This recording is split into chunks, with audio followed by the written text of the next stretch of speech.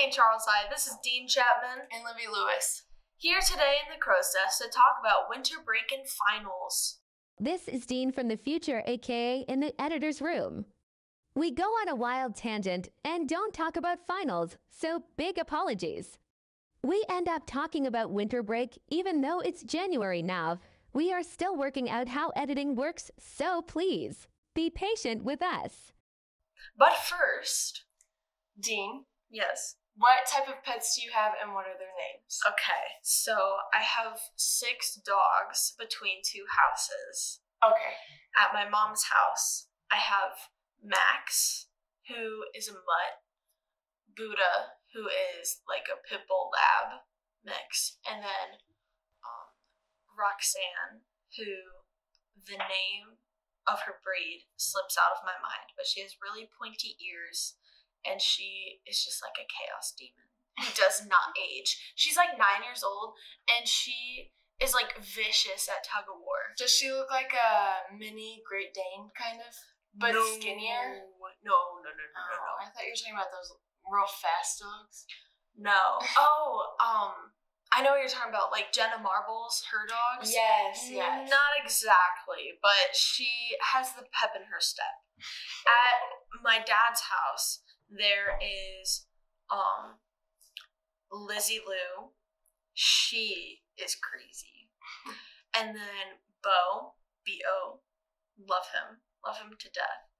And then, oh my gosh, I am not forgetting her name right now. Tessa, she is a Great Dane, and she has 2 different colored eyes. And then I have 2 horses at my dad's named Kane and Dottie. They're both Mustangs.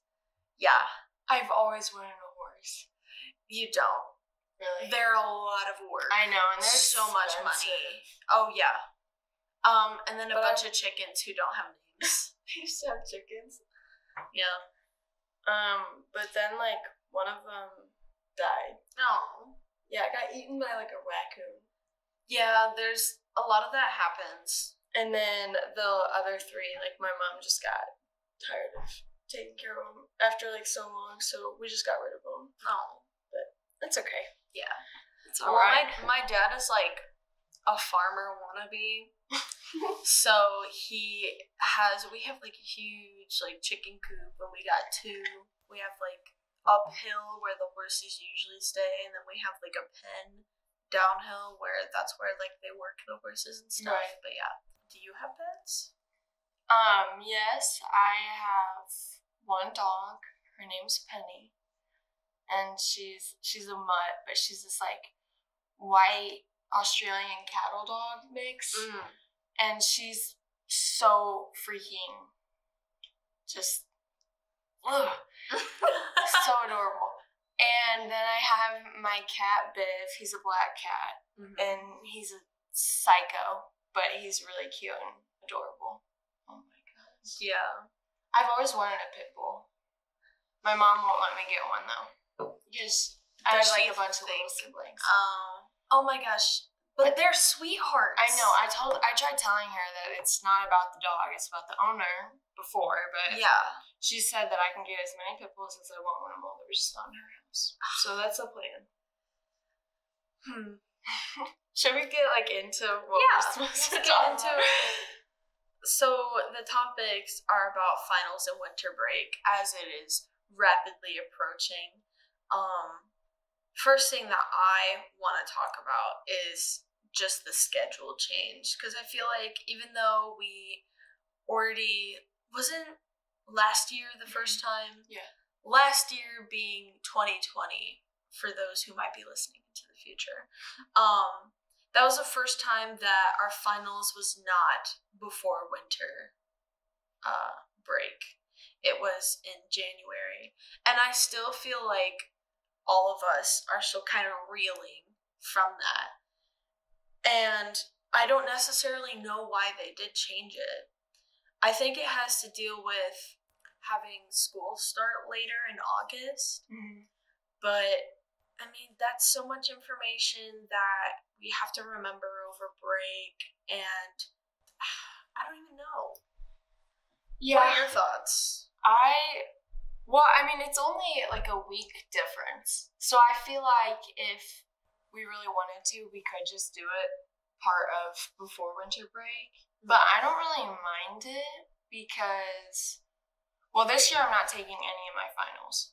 But last year was just like a hard year, and I was taking harder classes, I guess. And so having the time over break to study more and, kind of get on top of my classes was a nice little thing to have. Yeah. But I can see why it would be like really hard. It didn't really matter to me. It was fine either way. Yeah. So, I mean, I feel like, though, there's only such a small percentage, and maybe we can talk about this in the future about study habits. There's only such a small percentage of students who genuinely know how to study and know that it's not quickly looking over your study guide right before you take the test. Right. So because of that gap, although there are some students who do benefit for having it after winter break, that's such a small portion that I feel like a lot of the student body gets left in the dust. But I don't necessarily think that's on us, and I don't necessarily think that's like on the school. I think teaching study habits, finding study habits that work for you is like, it's a lot of working outside of the classroom. And I think being super duper academically burnt out makes you go, okay, so then why do I go home and then I have to study more? I almost feel like it's trying to encourage students to just keep A's in the class and have their attendance up, because if you have an A, you can exempt and you won't have to deal with it at all. Like this year I'm exempting all the classes I have to take finals in, and so I'm like, all right, like let's get into winter break, like I'm ready. But it sucks for some students, like especially sophomores and juniors, I feel like, because those classes are the hardest. It depends on what classes you're taking, but those are the classes where you kind of get to choose more of what topics you want to do. And that's when everything starts becoming honors or excelled. Yeah. There's nothing worse. There's nothing worse than going into class and being like, hey, can we exempt the final? And then your teacher's like, no, you're not going to be able to. I just had that yesterday.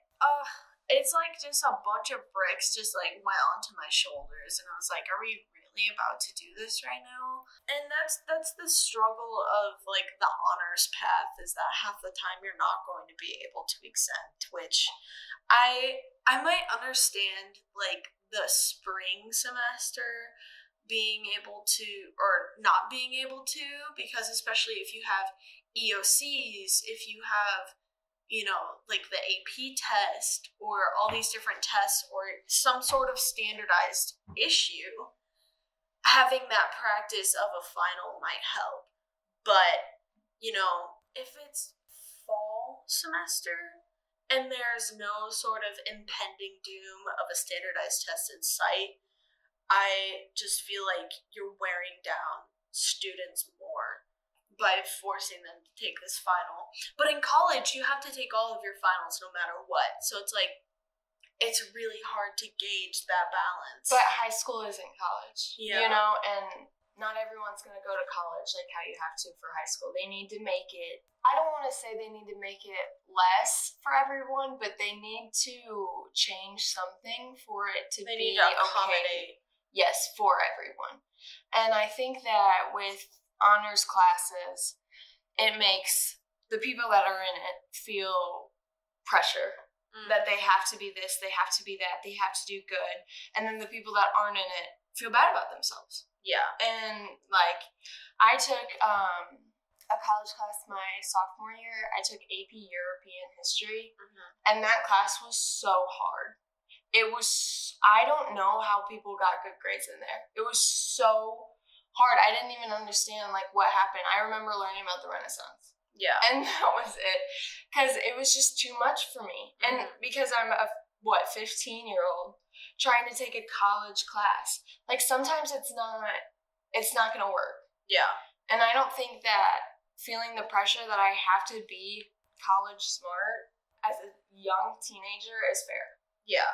And I know I'm not the only one that's experienced that. So I think that, I don't know, I feel like going into an honors class, you should get like reviews or a summary of what you're getting yourself into, if you're capable of handling it. Honestly, I feel like a lot of our syllabi or the syllabus that you get in the majority of your classes, when you're in college, they have to put every assignment, everything that you're learning because you're paying for that class. And I wish that sort of transparency trickled down to high school.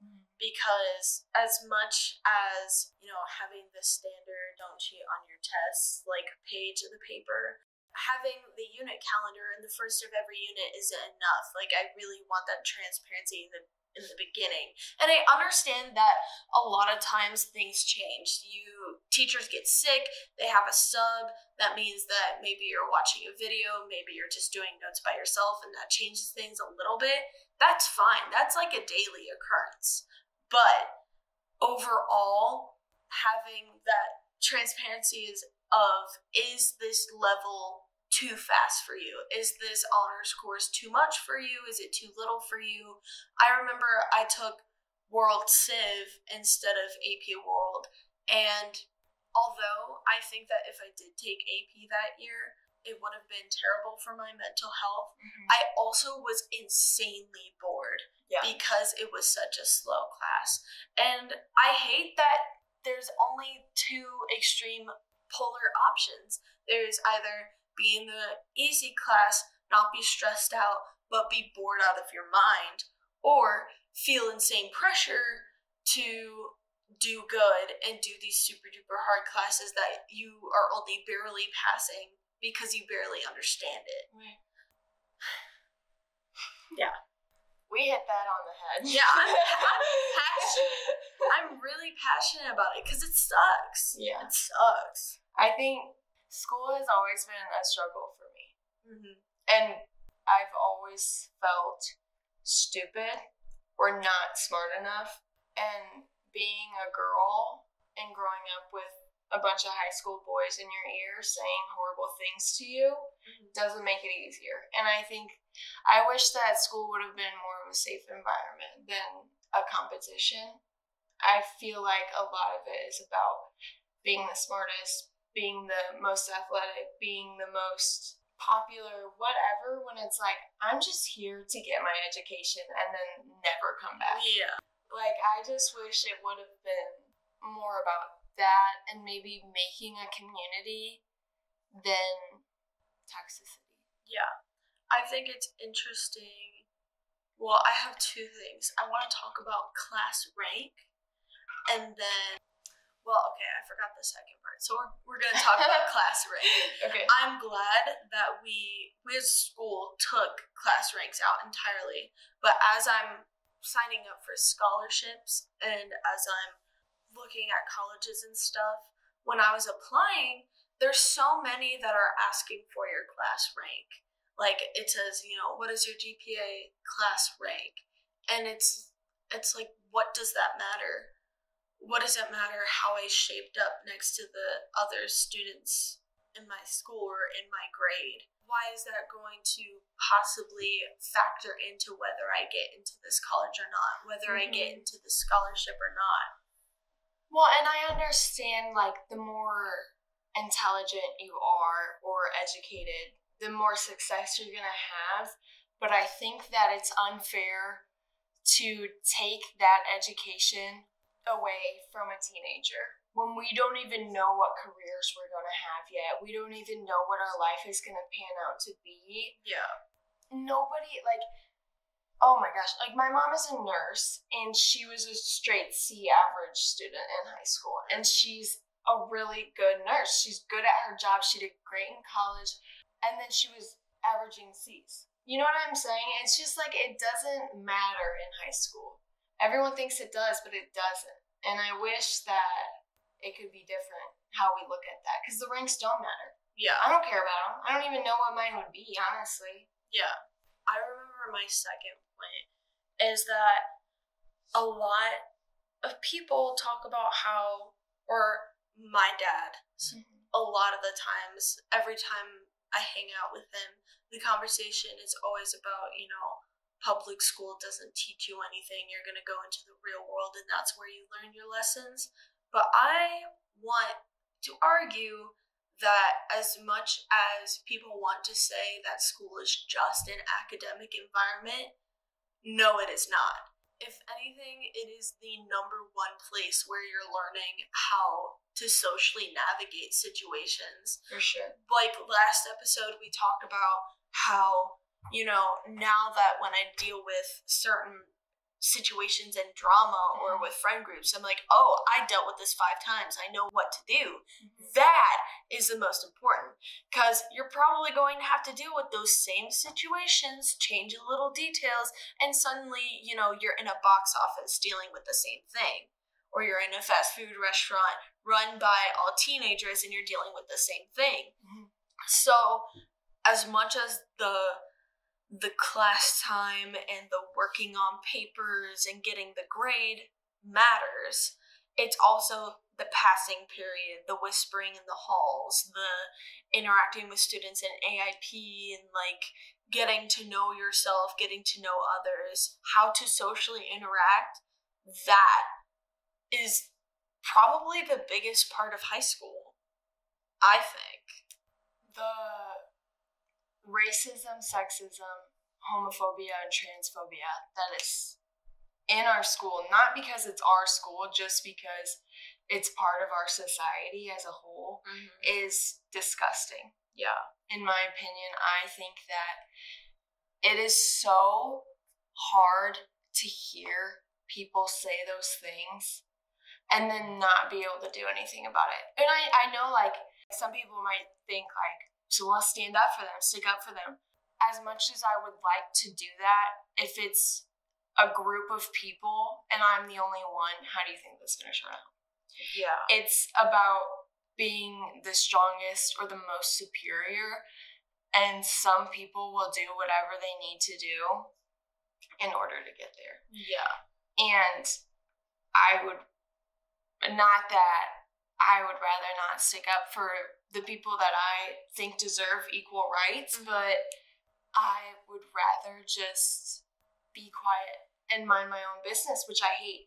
Yeah. Because I shouldn't have to choose that. I should be able to stick up for myself and other people, but it makes it so hard when nobody's stopping them. It's a game of chess, because if you were to stand up for them, then it's like, okay, now these people think you're an inconvenience, because now every time that they say something bigoted, you are going to say something, and they're just going to be like, ugh, and they're not going to learn themselves, because a lot of people who are saying these rude and mean things and these ignorant things won't have a conversation with someone of that minority that they are hurting. I've definitely, as a trans person, as a queer person, have had to navigate standing up for myself, standing up for others, while also maintaining basically my alliances.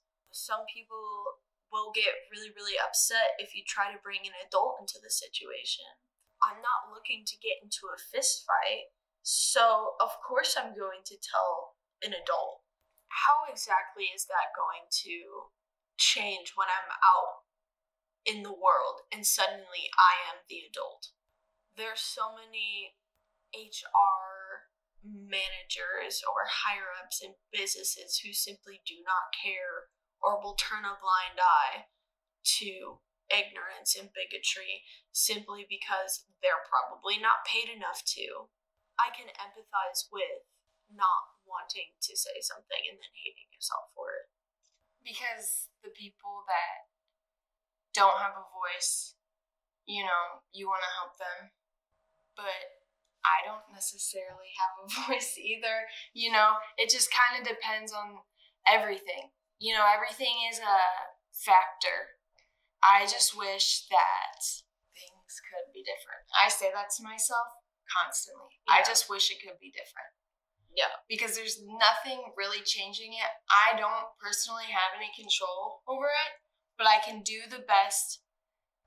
You just have to cope. Yep. You have to cope. And that's really the only thing you can do, because if you don't cope, then it eats you alive. Yeah. It kills you. You know, it destroys the person you are. And nobody wants that. And I don't think that, like, I mean, unfortunately, you're never going to know the butterfly effect of what you're going to say and how that's going to affect people and what doors are opening and what doors are closing after you say that. But if you're in a situation, and I think school and society in general, you're going to be in an environment where you are just going to have to deal with people that are not like you and will hurt you and who are just plain mean. If that means they become an inconvenience to you, but that means that you help that one person or you help yourself feel better or feel validated, then sometimes it's just worth having like a pain in your side the rest of the time. Because is it worth the inconvenience, or is it worth the guilt that you feel not knowing that you stood up for yourself or that one person? I definitely hope to see, like, out of myself from now on. I see myself, like, becoming better every single day, improving, and that's my biggest thing, is just making sure I keep improving and seeing progress. And I hope to see myself, I know I'm a kind person. I think that I'm kind to everyone I interact with. I can't remember a time that I was rude to someone I didn't know, because that's horrible. I don't want to do that. Anyway, but I hope that when I see those types of interactions, I can speak up and use my voice for good instead of being a bystander. Because it's not like I'm trying to be a bystander. It's not like I'm trying to avoid the situation, make it worse. It's just that I'm not a person that likes confrontation. I'm not a person that likes conflict at all. It makes me feel horrible. But I think that I need that to be able to grow as a person, because I can't run away from it my whole life. Exactly. And as we're growing older, especially now that we're this age, how many people are going to, like, try and hurt me because I said, hey, don't say that, that's mean. You know? Like, no one's going to punch me in the face for that or, like, send me death threats. At least I hope. Yeah. I hope. I think confrontation has... I've had a journey with confrontation. Hey guys, sorry if this sounds super put together. It's because it is. We got cut off of filming. But we were talking about confrontation and being a bystander, and we left off with saying that I have a story about confrontation, and I think that ties in with, and I mean, I've been saying this for the past 2 episodes about I've dealt with this situation 5 times. Now I know how to handle it, and a lot of that just comes with confrontation, because high school is mean, but middle school is far meaner. Like, that is when a lot of social groups and your cliques and your friend groups are created, and that's where you learn to deal with these situations. Because I was in an all-girl group, there was girl drama, and there was also a lot of confrontation, and then there's also a lot of passive aggressiveness. And through those experiences, I've been able to become okay with confrontation. Sometimes it makes you feel panicky, no matter what. It's just overall something out of your comfort zone, because you're being called out on something, or you're calling someone out on something. But you have to be okay with it, because it's like, okay, just own up to your actions, to whatever happened. You know, feelings are feelings. You feel a certain way, they feel a certain way, and there's no control over that. But it's how you take the situation and how you react to it. No, yeah, that's basically really all I have. I hate confrontation. Yeah. So much. It makes me, like, it makes me feel so vulnerable. Yes, and I get so anxious, and I feel like I'm getting attacked, or like I have to defend myself, and I don't like doing that. Yeah. And so, I mean, I think I've gotten better at it the older I've gotten. I think that it stems from like something from my childhood. We don't have to talk about that today. Yeah. But I just don't like people criticizing me either, or like I don't like getting yelled at. I don't like when people are angry or anything negative towards me. Yep. And so I just start freaking out. I'm like, oh my God, they don't love me, you know? I feel that too, because I will kind of do anything to smooth over a situation if it's something negative on me. But it's not that I want to be seen as someone pristine or whatever who would never hurt a fly, because that's not true. But it's not. And that's just being human. But I don't want my relationships to be like diminished because I screwed something up. Yeah, you care about that person. Yeah, I care about that person. And so I will try honestly to look from their situation. But I also feel like there have been times, and this is my own fault, and probably something I should talk to my therapist about, where I didn't necessarily feel sorry about a situation, or I really didn't feel like I did something that bad, but I still apologized for it because I wanted that connection to still be as solid.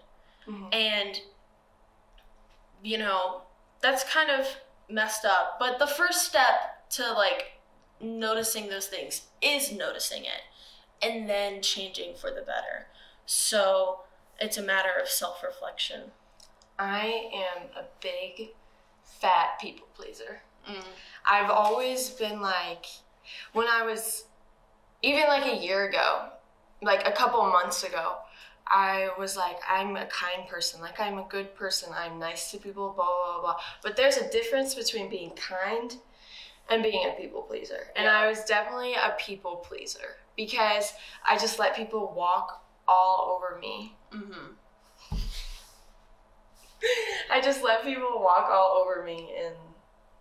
And people pleasing doesn't have to be with like strangers or with friends. It's 100% with family members. If anything, I feel like it's totally worse when it's with family members. And the holidays only exacerbate that even more. I have a very low social battery, and I always communicate with my family that like, hey, like I really need to recharge. I need to go in my room.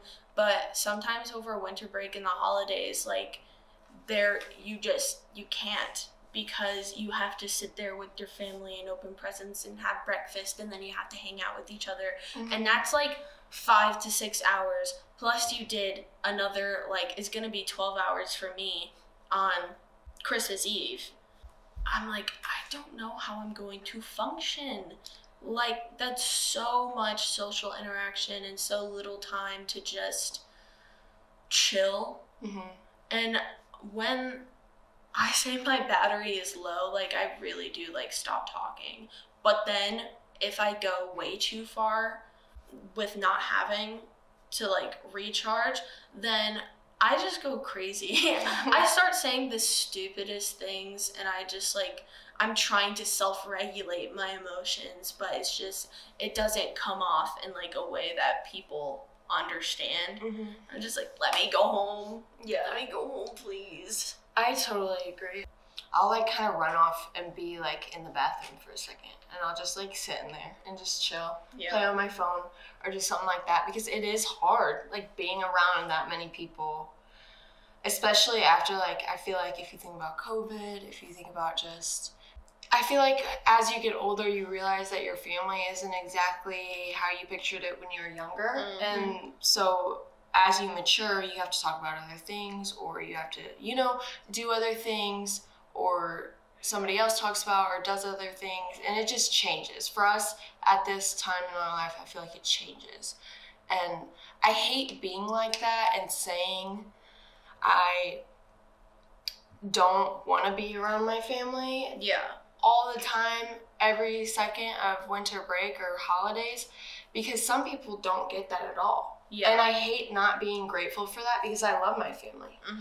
But I think that it's human to need alone time, just as human as it is to need other people. Yeah, like social situations. So I think as long as you can find the balance. But thinking about, we just had Thanksgiving. Yeah. And my thing, it was fine. It was whatever. But now we have to go into Christmas, and I don't know about you, but I'm going to have to travel to go see my dad. Yeah. And that's always hard, just like not being at home, not being in your own space, like being uncomfortable. My dad doesn't make me uncomfortable, but it's farther away. He just moved, and so like I've never been there before. It's like a new area, new environment. And so going into that, it gives you anxiety. I think that a lot about holidays, and especially Christmas, gives you anxiety. Getting presents, spending alone time, like some people struggle, they can't get away from their families, and then some people wish that they could find friends to go sledding with, or, drink hot chocolate, things like that. You just gotta find the balance, and if you don't, whatever, I guess. I mean, just go back into school and then that'll be that. Yeah. You have to wait another 11 months. I think you have to take advantage of what your options are, if that makes sense, what your choices are. Because if you're going to be around family, then use it to get closer to them or to be nice to them. Yeah. Or, whatever. And then if you're not, use it to try and reach out to new people and hang out with new friends, or ask one of your guardians or your mom or your dad to do something nice with them. It can be something at home that doesn't cost anything, you know? Do a puzzle. Exactly. It can be something so simple that means so much. I talk about that all the time. It's the little things. And I feel like Christmas is definitely about the little things. Yeah. You just reminded me that I have to travel for the first time. And, I was thinking that I had to travel to my dad's, which is, just like an hour away, but I have to go to Cape Girardeau this year. And it's like 2 hours. Yeah, and that's at my old grandparents' home, and I haven't seen that since I was in middle school. And yeesh, that brings up a lot of feelings. And then also not having that safe space of your room, or just being in your own home. You don't know what food is going to be there, so you don't know what you're going to be able to eat, and that's going to be so stressful. But, it is about, serving what you have, and then saying, okay, I could always go in the bathroom to chill for a little bit. I know that, at some point it's just kind of going to be us sitting around, and maybe they can be at the dinner table and I'll just be on the couch chilling. There's always going to be a moment, if you truly look, that you're going to have a space to breathe. Holding on to your affirmations, I feel like, is super important. Being able to tell yourself it's going to be okay, I can do this, I will get through it, and I will see the other side of it. Another thing what I did when I first went to go visit my dad is I brought a book and I started reading it, because it looks better than being on your phone, and then people won't keep talking to you if you don't want to talk to someone, and then you can still be in front of them or sitting on the couch. And as long as you can block everything out without wearing headphones, it'll be fine. You don't even have to actually be reading, just look like you're reading, and it'll give you a type of room to breathe. I can't necessarily mask that well with a book, but I'm really thankful that my own family, they also prioritize recharging themselves. We always say when I come home from school or when mom comes from work, if either of us go up to each other and we're just let me tell you about my day, blah blah blah blah blah, we'll be I need an hour to decompress. Yeah, I need an hour to decompress, and then you can come talk to me. And I think a conversation about decompressing should really be had with all families, because I don't feel there's some families who just straight up don't know what that means, and don't understand that maybe their child does need space. Not everybody has the energy in the extroversion to just go. Yeah. Like, no. Yeah, I'm definitely not an extrovert. I'm definitely an introvert. I like being at home. I like being with selective people. Yes, for sure. And it like still took so long to get to that point where like you are one of the people that I'm fine with being with, you know? Mm-hmm. I feel so comfortable talking about this stuff because I just like have like a feeling that I'm not the only one struggling with this at this school, you know? Oh yeah. I feel like maybe, I mean, we've talked about this, like just like knowing that you're not alone in a situation, and then also like understanding it's okay to talk about it. It's okay to be vulnerable, because if someone came up to me and was like, said something about something I said on here, I'd be like, okay, why are you making fun of my sadness? Like, you know what I'm saying? It's like, why are you being weird? Like, why are you being, it just shows that they don't want to talk about their feelings, which is fine. You don't have to talk about your feelings if you're not comfortable. But that's your own journey, so let me do mine, you know? Yeah. I had people, and this is, it was very, very sweet. We were talking about how we don't want to get bullied for trying to make this safe space. They were like, you know, I will defend you if someone ever tries to say anything about the podcast. And I was just like, that actually means like a lot, because that is something that I worry about. That's very kind of them. Yeah, it's really kind of them. And that'll always be a point that we reiterate again and again, is that this is a safe space too. And I feel like safe space is such a buzzword and it has such a bad connotation now, but it really is meant to be a safe space where we can talk about these things and we can be upfront with being like, yeah, the holiday times aren't always the best for me. I struggle a lot. And, you know, some people don't have the words to say that. And if that means that I'm the one who's saying it, and then they feel that solidarity that they can keep to themselves, I did my job. I'm okay with that. Nice word. Yeah. Solidarity. I like that. Totally. Yeah, I feel like we talk about reality, and that's what I like. It's comforting to know that I can sit here with you and talk about things that aren't always good, and you be like, yeah, totally understand, you know? And not be sad, and not be like, oh my God, I'm so sorry. I don't want pity. Yeah. I just want someone that can be like, I totally relate to you. It sucks, but we'll get through it, you know? And so I feel like that's why I like this, is because I feel like it doesn't have any bad points to it. I can't think of a negative thing that this is bringing out. Yeah. And if I get a little hate for it, if you get a little hate, if we get a little hate for it, but it's helping like other people, or even just other people like listening to it, whatever. I like doing it. So I'll just, if we got like 2 views, I'll still keep doing it, you know?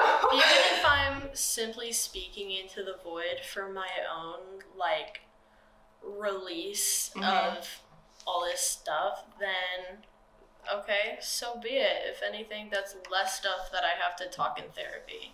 So, you know, and I'm being so frank to say that, yeah, I'm in therapy. I've been in therapy for a lot of my life, and I'm going to stay that way. But that's something that we also need to, like, deconstruct and be like, that is normal. If anything, so many more people need to be in therapy. I'm in therapy. Let's go, therapy buddies. But, like, that's a conversation that needs to be had. I think everyone should go to therapy. I think that it should be part of healthcare, and it should be almost free. Yeah. And I'm glad that my insurance covers most of it, because it is definitely a very positive thing to have. Yeah, and I think that after the holidays, I'm definitely, like, the next therapy session, I'm gonna have stuff to say. Yeah, Thanksgiving was very, very busy. Yeah, it was a big topic for us to talk about. So it was nice to have someone to kind of take all of that negativity from And it's also a part of decompression. Sometimes decompression isn't relaxing. It's processing your feelings and processing what happened in the day, and therapy can be a part of decompressing and really unpacking like what you dealt with. And the holidays are going to be filled with all sorts of emotions, whether that be joy, sadness, grief, anger, or, you know, all sorts, a whole variety. And, you know, you have to go just like Skittles and go and arrange the colors and then just kind of be like, okay, let me process this one, and pop it in your mouth. And just do that again until the whole bag's gone, and then you're like, okay. They don't taste as yummy, though. They don't taste as yummy. My tummy kind of hurts, but thank you guys so much for listening. We really enjoy rambling for you guys, and we hope that you have you think of an adjective this time. Whimsical. A whimsical day. And as always, Go get 'em, pirates!